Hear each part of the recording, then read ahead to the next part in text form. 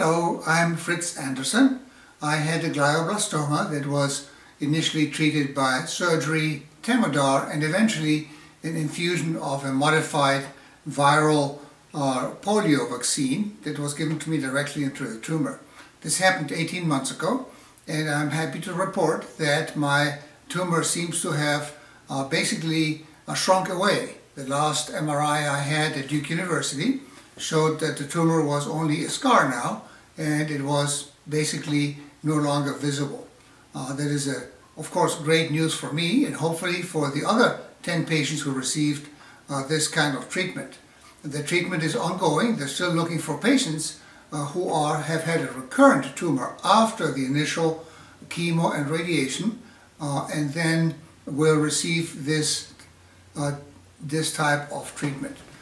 This recombinant poliovirus vaccine was developed initially at Stony Brook and then is now being worked on by Dr. Matthias Grohmeyer at Duke University.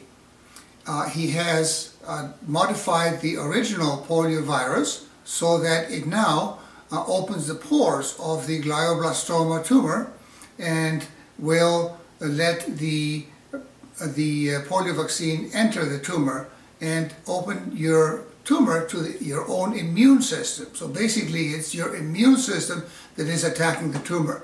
This is of course a big advantage since the tumor tends to diffusely enter the brain and you can never perfectly surgically remove the tumor since brain is like a gelatin type substance and the tumor infiltrates this gelatin and cannot be removed totally.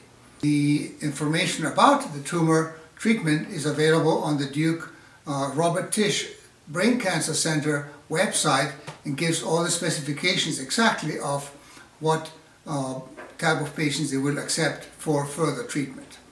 Thank you. Good luck to everybody out there. Keep going. I know you have to, you're going through a lot of heartaches and treatment worries, but if you keep trying, you will find the right physician and university and treatment center for you as well. Thank you.